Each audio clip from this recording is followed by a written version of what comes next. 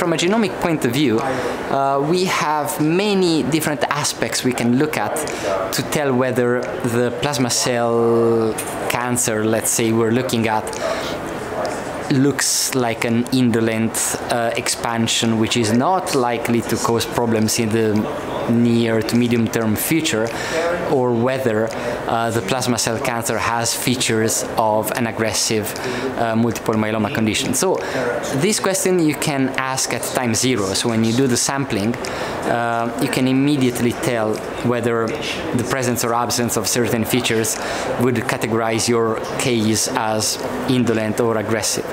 Now the question is also, how do things change over time, and that relates to the evolution you're asking about. And interestingly, again, there is a disconnect between clinical and genomic evolution, because of the genomically aggressive cases that we can find.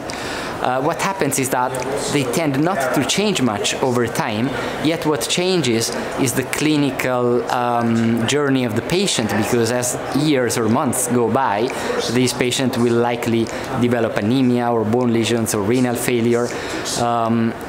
But genomically, cases that are aggressive from the start may incrementally become more aggressive from a genomic point of view, but without revolutionizing their genomic makeup.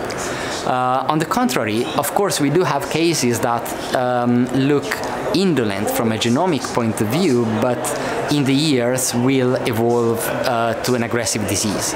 So this is something that happens over a longer time frame on average.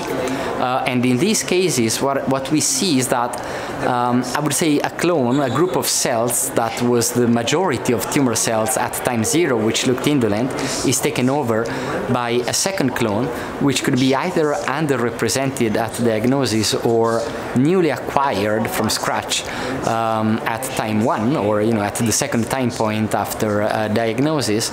And it is this new subclone, of course an evolution of the first clone, which changes nevertheless and takes over, which dictates a new clinical behavior, which you can also detect through genomic analysis.